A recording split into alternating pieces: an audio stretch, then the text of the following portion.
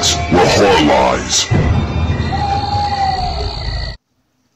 What's going on, bloody bags? This is Austin here, and yes, back at you guys with another review. I'm your Wednesday host, as always, and yes, today I'll be reviewing a found footage film that I'm sure a lot of you guys probably haven't even heard of, and that is Amber Alert.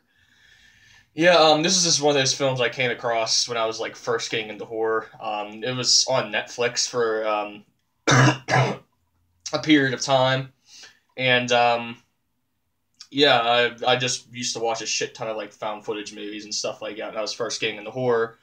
But yeah, basically what this film is about, you have these two friends who are like shooting this video or filming their trip for like some competition or something like that, and they end up seeing the sign for an Amber Alert, and they just happen to come across the car on the highway for the Amber Alert. So they start following the car around, and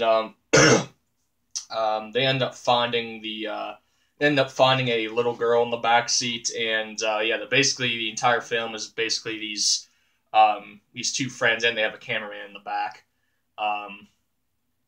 basically following this car, trying to get the cops involved, and trying to rescue this little girl and stuff like that. And yeah, that premise alone, I think, is really, really pretty unique, pretty good idea to do for a found footage film. The entire film is basically someone in the back of a fucking car, filming out the window, like chasing down another car and stuff like that. It's really, it's not hard to do, but it's an interesting premise to go after, I think so. Yeah, it's just one of those movies where I find to be, pretty interesting throughout the entire film. You're obviously rooting for the little girl to get rescued, and you're also rooting for one of the friends to get their ass kicked. I'll tell you about that later. But yeah, I mean, it's just one of those things where the story is really like dark, and it's really kind of touchy subject. Yeah, it's pretty interesting throughout. Now, I did just mention that I'm kind of rooting against one of these characters.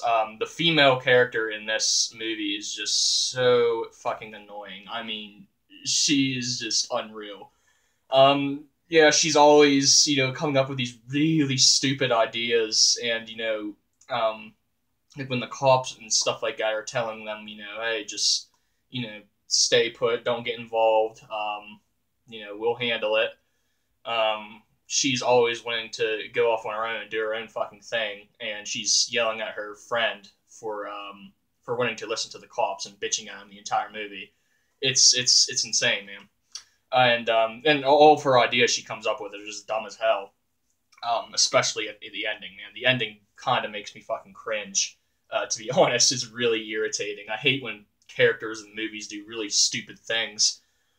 But yeah, man, this is one where I watch it, and I enjoy it for the premise. It's really unique in that way, and I do like the execution. I think it's pretty eerie and kind of creepy the entire time. What's happening? The idea of this child molester having this little kid in the back of the car, and trying to save her and stuff like that.